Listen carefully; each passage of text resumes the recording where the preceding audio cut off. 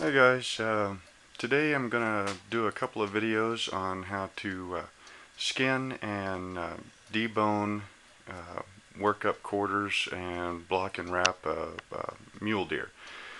Got this guy Sunday night. We had a cold snap, so I was able to hang it for a couple of days. I usually hang them with the hide on because it keeps the meat from drying out and you don't get a silver skin. Basically, if you do that, you kind of have to skin them twice. So anyway,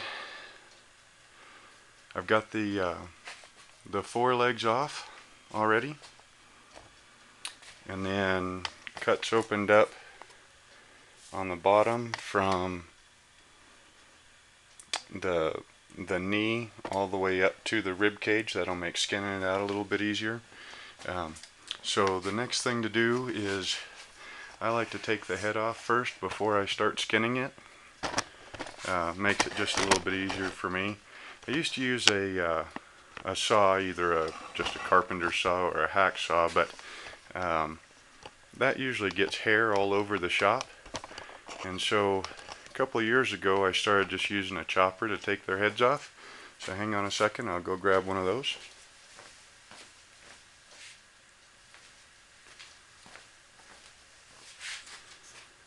This is the knife I call my shop chopper. It's just an old leaf spring turned into a pretty good chopper with about a 10-inch blade. It's got a heavy convex edge, full tang lanyard. I guess now would be a good time to talk about lanyards. I've never really used the type that have the lanyard hole up here in the ricasso. I like the ones that have got them in the handle. So you just slip your thumb through the lanyard and then make a half wrap and then grab your blade. The reason I like doing this way is because if I have to let loose of that knife in a hurry, I can let loose of it. I don't have a loop twisted around my wrist, and you know, those take an awful lot longer to get out of. So anyway, just hook, wrap it around. Now on this cut, just going to go right across the top of the neck. You can see the blade sharp. It's taken hair off. When I make the cut, what I'm going to do is I'm going to come down contact with about this portion of the blade and then add a little bit of a draw as the blade is going through, and usually they come off in one nice cut.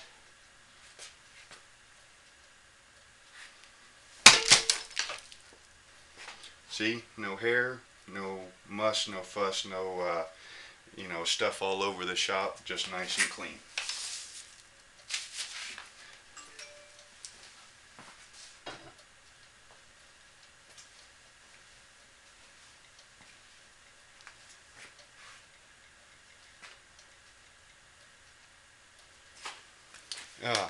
This block and tackle, I really like it a lot. I've only found the one, and I think I found it at a flea market or something. But it's got a brake on it, and then of course I have a scale attached to that so that I can keep a record of, you know, about how much everything weighs. You can hear that brake click, and then I can lower it down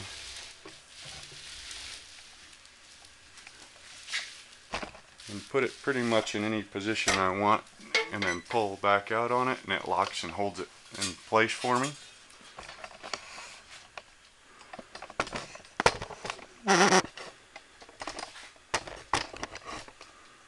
Okay, so now we can start with the skinning.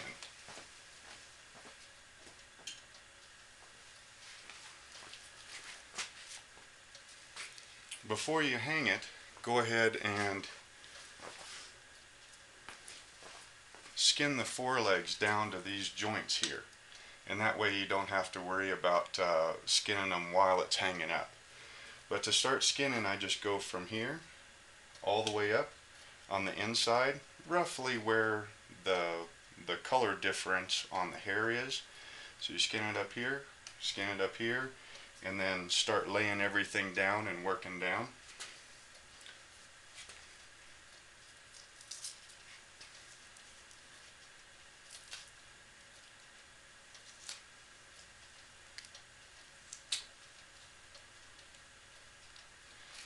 Skinning usually is much easier when the animal is warm. When they're warm, the hide just pretty much peels right off and you don't have to use a knife very much at all. But like I said, I like keeping the hide on while they're hanging. It makes the skinning job a little bit tougher, but not really all that bad, and the hide will protect the meat from drying out. Also keep it clean. And then if your temperatures aren't ideal while you're hanging it, I've heard a pretty wide range of temperatures, anything from just above freezing all the way up to about 50 degrees. This cold snap that we've had, it's been low to mid 30s at night and up into the 50s during the daytime. So I've just been leaving the garage door cracked at night and then shutting it during the daytime, and that way everything gets cooled down really good at night, and then the hide will actually act to insulate the meat from warming up too much during the day.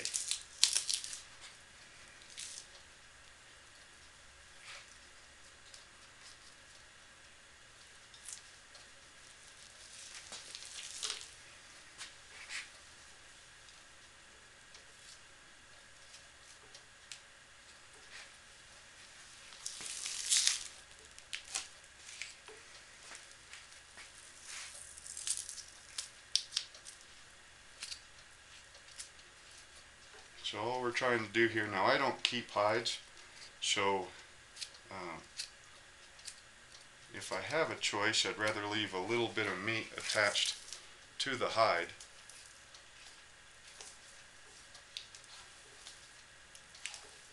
versus the other way around.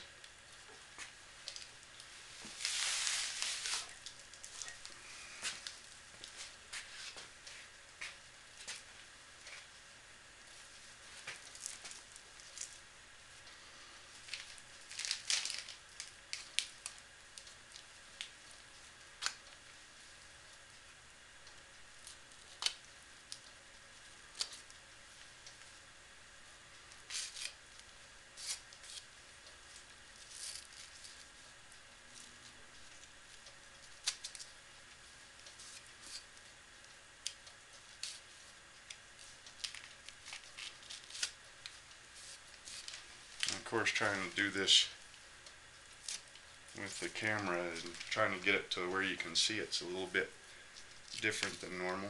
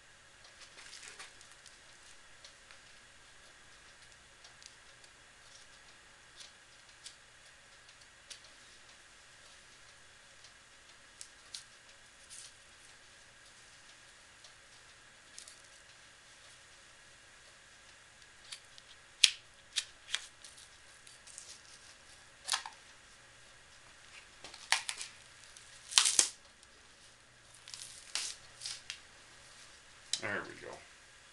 That's always the tough spot, is getting things started. Once you get it started, it works pretty good.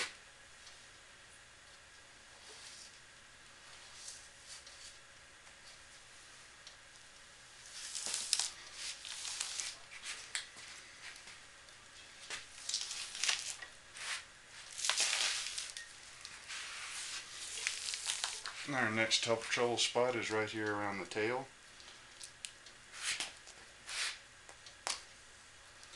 I usually just push it through and then cut right through the tailbone.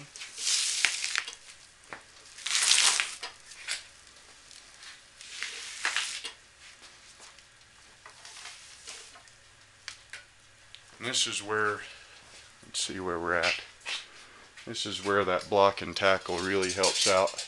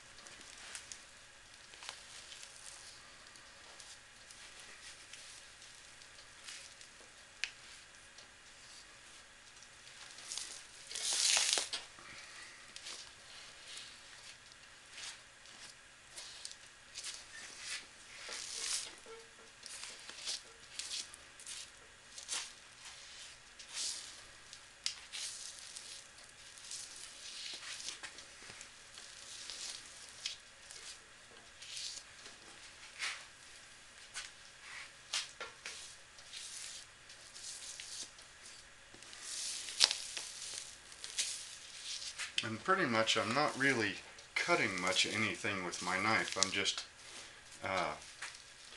pulling down and then running the knife across the connective tissue there.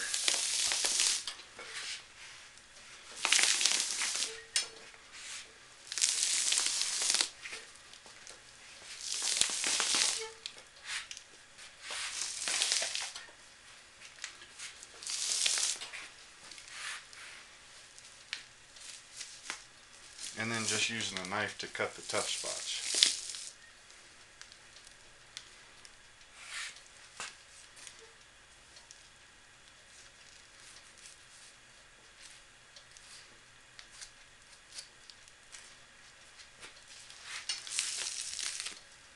And then here we get to where I sliced the hide up the legs.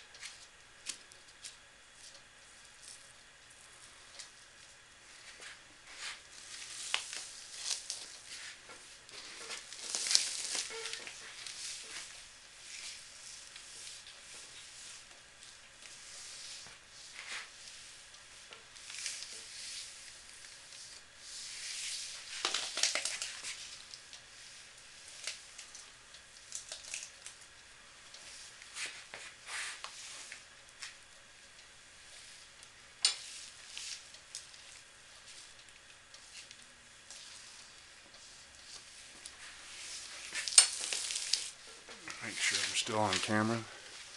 Nope.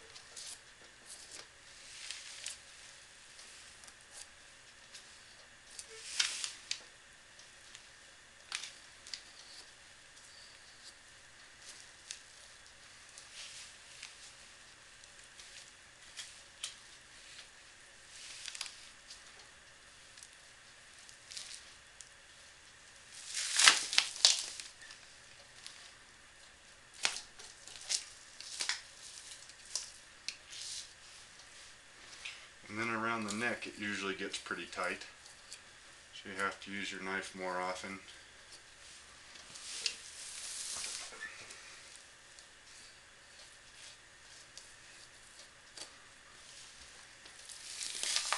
And this right here is why I take the head off before I skin it out.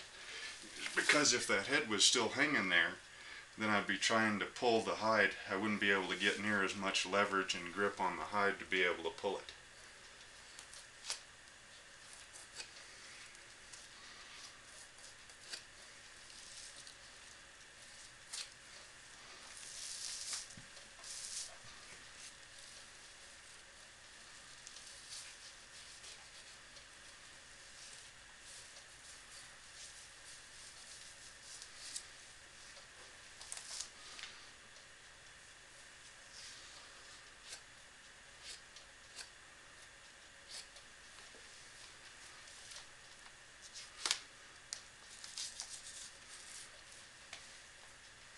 And right here at the last little bit, I'll go ahead and cut through the meat on purpose.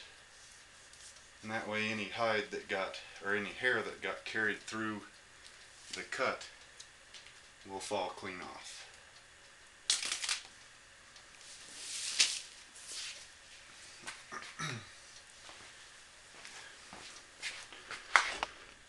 So there we have it. Skinned. Now what I'll do is I'll spend a couple of minutes taking any hair or nastiness that that stayed attached to the meat off. Then once I get it all cleaned up, I'll grab my boning knife, get the cutting board set up, and we'll start taking quarters off.